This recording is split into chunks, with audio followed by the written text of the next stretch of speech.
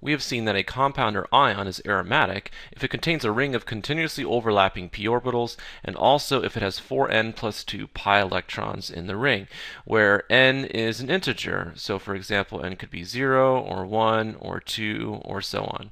We can use these criteria to analyze the cyclopropenyl cation. So here's my cyclopropenyl cation right there. And if I see how many pi electrons it has, right, that would be 2 pi electrons in the ion. So let me go ahead and write 2 pi electrons here. When I look at the carbons in the ion, right, this carbon has a double bond to it, so it's sp2 hybridized. Same with this carbon. And then this top carbon here, this carbocation, is also sp2 hybridized. So we know that sp2 hybridized carbons have a free p orbital. So each carbon in this ion has a p orbital on it. So I can go ahead and show that on this diagram. So I'm sketching in the p orbital on each carbon in my ring. And so that allows me to see that my p orbitals could overlap side by side, right? So this ion fulfills the first criteria. It has a ring of continuously overlapping p orbitals. I know that p orbitals are atomic orbitals, and so I have a total of 3 atomic orbitals. And according to MO theory, those 3 atomic orbitals are going to combine to give me 3 molecular orbitals. And I can analyze the relative energy levels of those molecular orbitals using what's called a frost circle. And so we've seen these frost circles before, and I'm just going to go ahead and start by drawing a line here to divide my circle in half, which divides my bonding from my anti-bonding molecular orbitals. And we always start at the bottom of our frost circle, and we inscribe a polygon to match the number of atoms in my ring. So in this case, I have a 3-membered ring, and so I'm going to inscribe a triangle into my frost circle. And so I'm going to attempt to draw a triangle in my frost circle here. And not the best triangle, but the important thing is where your polygon intersects with your frost circle represents the energy level of your molecular orbitals, right? So I can see I have a total of 3 molecular orbitals, right, looking at my frost circle. And when I go ahead and represent them over here, right, I know that I have 1 molecular orbital right here, and I have 2 molecular orbitals up here. Bonding molecular orbitals are always lower in energy, so I know that this orbital down here is my bonding molecular orbital, and therefore I have 2 anti-bonding molecular orbitals up here. I know I have 2 pi electrons to worry about, so it's completely analogous to electron configurations. I'm going to fill my lowest energy orbital first, and so that would be my bonding molecular orbital. And I only have 2 pi electrons, and so those 2 pi electrons are going to completely fill my bonding molecular orbital. Let's analyze this in terms of Huckel's rule. All right, so I can see that this would be a 2 here to represent my 2 pi electrons, and then I have 0 electrons in my anti-bonding molecular orbitals. So it'd be like 4 times 0. So 4 times 0 is, of course, 0 plus 2 gives me a total of 2, which is Huckel's rule. So I have 2 pi electrons in the ring, and this ion satisfies the second criteria as well. So the cyclopropenyl cation is aromatic. Right? So if I go ahead and write this ion is aromatic over here. And so it's extra stable. And this observation allows us to explain some of the properties associated with this molecule down here, which is cyclopropenone. Cyclopropenone has a huge amount of angle strain with this 3-membered ring here, and then also has an increased dipole moment from what we might expect. And we can explain both of those by looking at the resonance structure for the cyclopropenone molecule.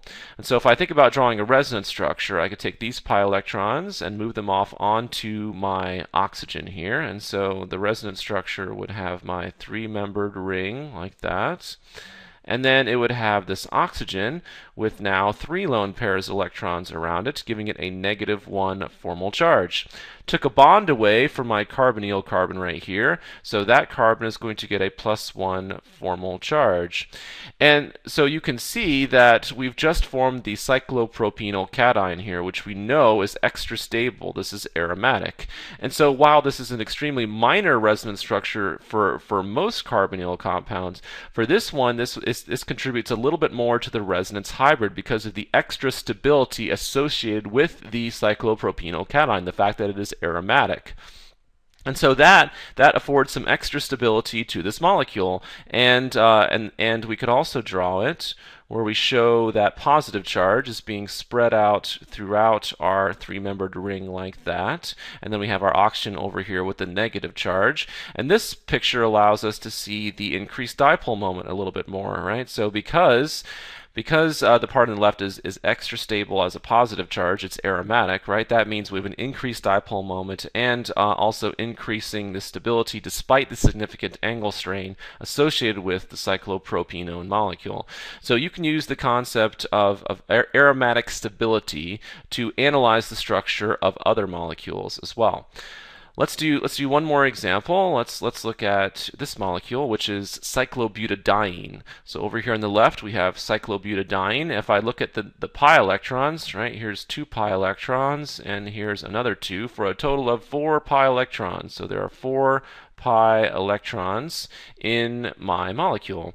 When I look at the carbons, each carbon has a double bond, so each carbon is sp2 hybridized, so each carbon has a free p orbital. And so I can sketch in my p orbitals over here on my diagram like that.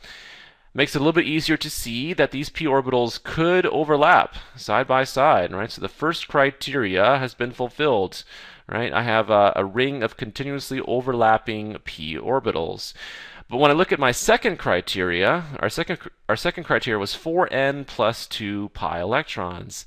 And so I don't have that. I have a total of 4 pi electrons. And so that's really 4n, right, where n is equal to 1. So 4 times 1 is equal to 4. So I have 4n pi electrons. I don't have 4n plus 2. So I already know that this compound is not aromatic just by looking at that. But let's go ahead and draw in our molecular orbitals and see where we put those 4 pi electrons in our molecular orbitals. Right, so my 4 p orbitals here on this diagram, right, means I have a total of 4 atomic orbitals for cyclobutadiene. Once again, MO theory tells me 4 atomic orbitals are going to give me 4 molecular orbitals, and I can draw in my frost circle right here. So once again, I'm going to draw a line through the center, right, to separate my bonding from my anti-bonding molecular orbitals. You always start at the bottom of your frost circle. 4-membered ring, so we're going to draw a 4-sided figure in our frost circle. So I'm going to attempt to draw this square in here. And once again, where our polygon intersects with our circle represents the energy level of our molecular orbitals. So I have a total of 4 molecular orbitals, right? And if I go over here, I have a molecular orbital below the line, so that's my bonding molecular orbital. I have a molecular orbital above the center line there, so that's my anti-bonding molecular orbital. And this time I have 2 molecular orbitals that are right on the line, which represents non-bonding molecular orbitals. When I go ahead and put in my 4 pi electrons, right, once again I fill lowest energy molecular orbital first, so that takes care of my of 2 pi electrons, and now I have 2 more. And so here I have the non-bonding molecular orbitals are on the same energy level. And so if you remember Hund's rule from electron configurations, right, you can't pair up these last two pi electrons because the orbitals are of equal energy. And so this is the picture that we get. And you can see that I have 2 unpaired electrons. Right, and 2 unpaired electrons implies that this molecule is extremely reactive, and experimentally it is. Right, so cyclobutadiene will actually react with itself. So it's experimentally extremely reactive, which tells you that it's not extra stable. It's not aromatic. Right, you don't have 4n plus 2 pi electrons, and so the second criteria is not fulfilled. But this compound does satisfy the first criteria, and so the term for this compound is anti-aromatic. Okay, so it is anti-aromatic, which means it fulfills the first criteria, right, a ring of continuously overlapping p orbitals, but does not satisfy the second criteria. It does not have 4n plus 2 pi electrons. It has 4n pi electrons. And so we say that is anti-aromatic. And there are actually very few examples of anti-aromatic compounds, but cyclobutadiene is considered to be anti-aromatic. In the next video, we're going to look at a few more examples of aromatic stability.